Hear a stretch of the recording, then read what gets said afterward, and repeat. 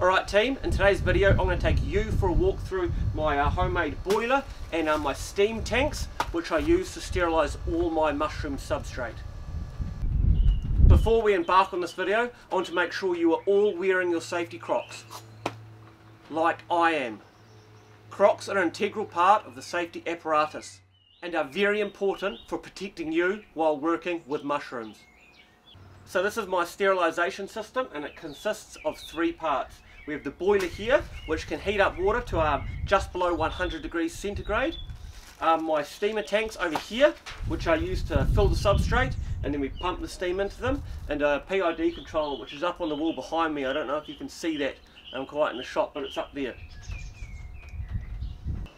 So this system here is currently in operation, which means the water in here, which will be filled up to about there, is sitting just below boiling, or about probably 98-99 degrees. And every time the PID cycles on, what it does is it boils the water in there. The water then gets, the steam gets pumped down this hose and into my steam tank there. It heats the substrate up in the steam tank to 95 degrees, which I have it set at, and then any excess pressure gets vented out the top through that pipe there, and you'll see that pipe runs down the other side and into just a container with water there, and that condenses the steam back into water. And that's so I don't have steam blowing out and around the place where I'm working. It's not so problematic in summer, but in winter when it gets icy out here, with the steam coming out of there, it actually forms ice all under the cover in here. Basically anything that steam touches turns to ice. So that's why I've got the condenser there. So this has been running for about 20 hours now. I usually run it between 20 to 24 hours. I've heard of people running it for less time. I basically haven't tested yet the shortest amount of time I can run it, and I like to just run it until I know I've got a definite sterilisation. So I usually run it between 20 to 24 hours, 20 being the minimum. It's really thermal efficient. What I've covered them here in is this stuff here. Now these are about $10 camping roll mats. They're like, I think it's a closed cell foam on one side and a foil backing. Now I've got 2 layers on each one of these, and that does a really great job at holding that temperature in. At night when it's reasonably warm now, but it's quite warm here, but at night once the temperature drops, if you were to feel the side of that, you wouldn't feel much warmth coming through that at all. And that's the same with the boiler here. It's got 2 layers on it. If the steam does hit this, it does start to melt it, but only once the steam hits it. If it's just touching the outdoor, the exposed metal, it doesn't melt, and it keeps its shape, and it retains its insulation properties, which I'm pretty happy with. That is nice and cheap, that stuff there. So you can really go to town and covering stuff in that, and it does a really good job at insulating. So what we'll do, guys, is we'll wait for the system to cool down. It's due to shut off soon, in an hour or two. We'll wait till it's shut off. We'll let this cool down a bit, and we'll crack it open. I'll show you just how this is built, the boiler, and we'll also wheel this full barrel out of here, and we'll wheel a cold one in there, cold empty one, and we'll have a look at that as well. Alright guys, so our steriliser has finished its cycle, and I've turned off the boiler back here. So what we do now is we disconnect the pipe from the top, which I've already done. We simply take that pipe off, and there's a little valve here which we can seal the drum with. Down here there's another valve, and I simply turn that valve to shut, and then there's a little release joint here which you can actually release the pipe straight off. And these fittings here, they're like fittings you'd get for home brewing or whatnot, and that fitting there simply just slots back in there and clamps on like so. So once I disconnect that, I disconnect the top pipe, and I also disconnect the thermocouple wire which goes up to the PID. I'm ready to wheel this barrel out of the way. So we'll wheel that out of the way now, and we'll get our fresh empty barrel in there, of which we'll be loading up shortly.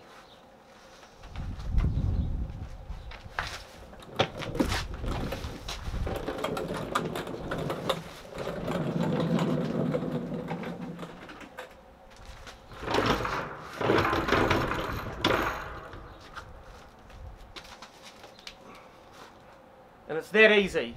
So the barrel that's just completed its cycle has gone off. I leave it over there to cool down, and we've got our new barrel in here. You would have noticed that on the other one there's actually another sleeve which goes over the top. This is just to provide this metal here with some insulation, because that metal there is going to radiate heat when this is hot. And so we just want to make sure all the metal has got a layer of that insulation around it, just to try and keep that heat inside the barrel. So all my barrels have a quick read thermometer on the top here. And again, this is just a thermometer for brewing, but it works perfectly in these barrels.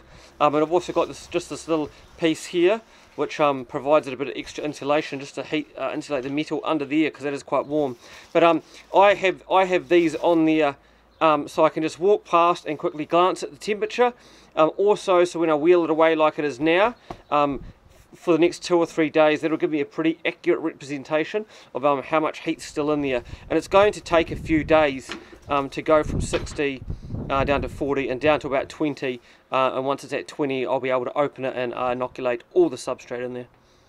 Just to quickly show you what this sleeve I've got over top does, is that once you fill the barrel up and seal it, you actually can just slot the sleeve over like this, and that provides extra insulation for this metal ring around there. Now this cost me cents, a couple dollars to make maybe, and this has been working for 6 months or so, and it really is brilliant. I mean, it may appear to be cheap and rudimentary, but it simply just does the job brilliantly. So I haven't really even bothered making something more permanent, and I'm happy with that. We'll open this barrel now and we'll go inside and just show you what it is. So we've obviously got the lid here, and that just unclamps like that, and the whole lid and ring comes off. Now on the back side of that, it's just that's just a fitting which goes through to this ball valve here, which I connect my exhaust hose to, and that's just the spike there for that thermometer which is on top there, which tells me what the temperature is. So that's all pretty straightforward. You'll actually see down there's like a mesh false floor. This can actually be lifted right out, and that keeps the substrate off the bottom about 4 inches or so, 5 inches maybe. And that allows water will condensate in here and will drip to the bottom, and it allows a bit of that to catch a bit of water at the bottom, so it keeps the substrate bags off that floor.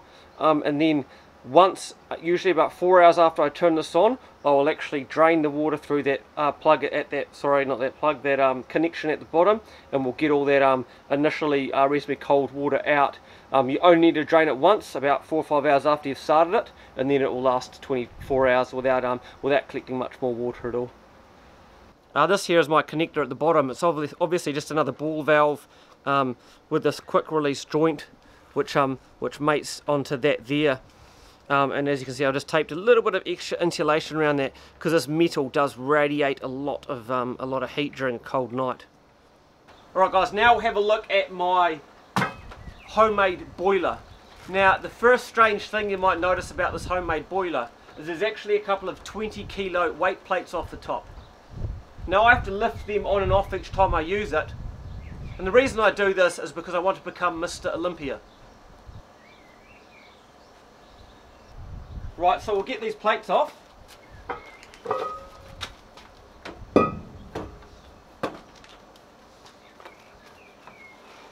That one's really quite hot. And you'll see what's under these plates is this is K-Flex insulation. I think it's called K-Flex. And it's actually gotten quite squished. This is just a spare piece I had. But once I take this off, you'll notice what that is this here is simply just a large stock pot. That's it. Made a boiler out of a large stock pot. What I did to seal the top is I actually created a silicon bead around the edge of that, and when you sit the lid on top with the insulation and the 2 weights, it's enough weight to keep the pressure, the little bit of pressure that builds up in there, to keep that down. This also acts as a safety. If this blocks, or if I have my valve down here off, this here just pops up and starts venting the steam out the side. That is going to be really hot to the touch, and I don't want to give myself a steam burn, so we'll get this lid off and we'll have a look.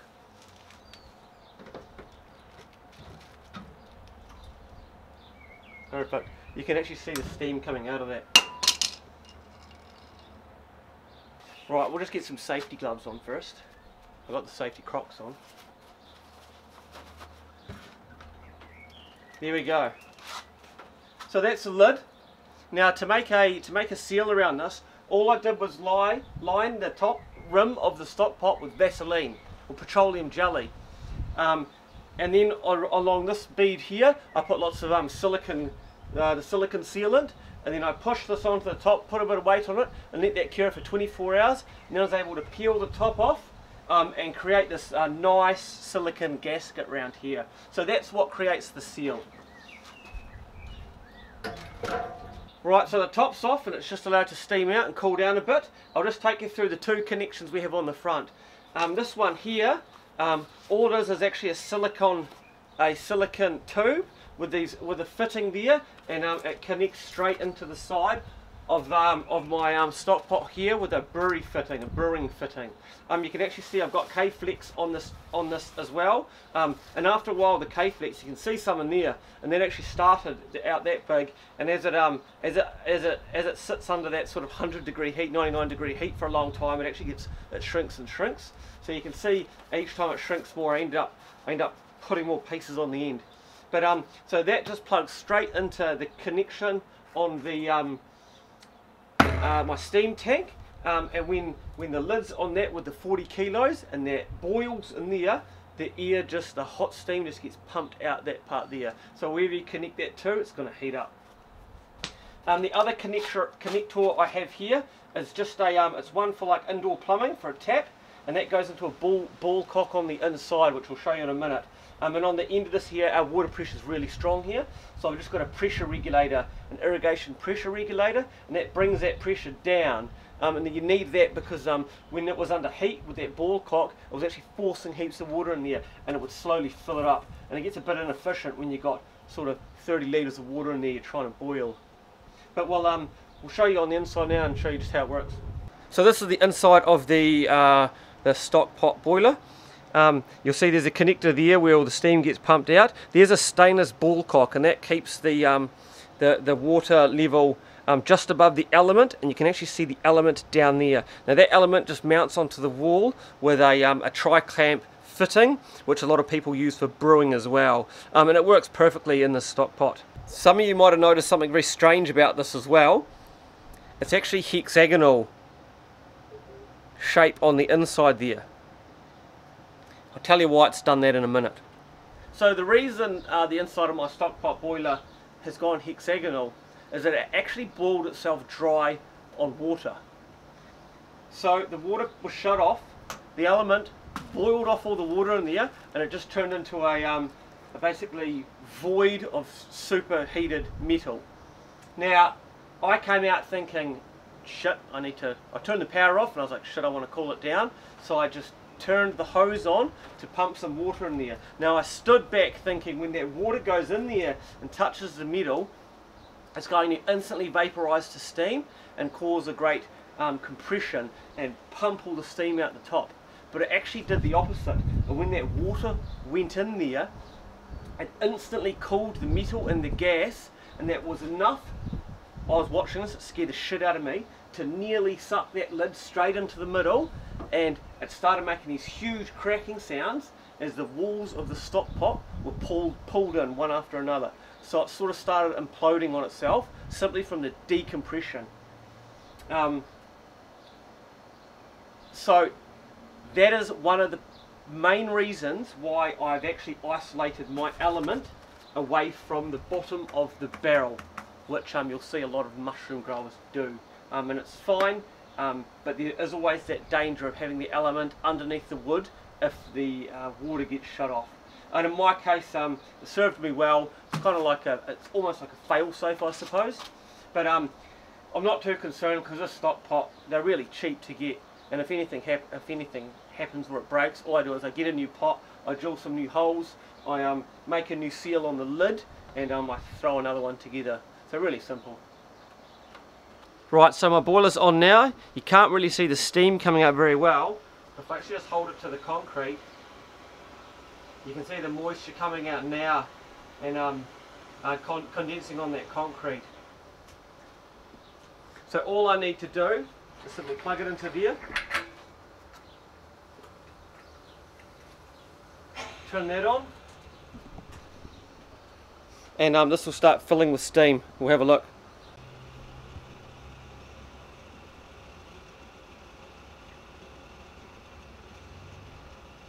So you can see the steam getting pumped into that barrel now. So it doesn't take it long at all for to heat all that substrate up to near 100 degrees.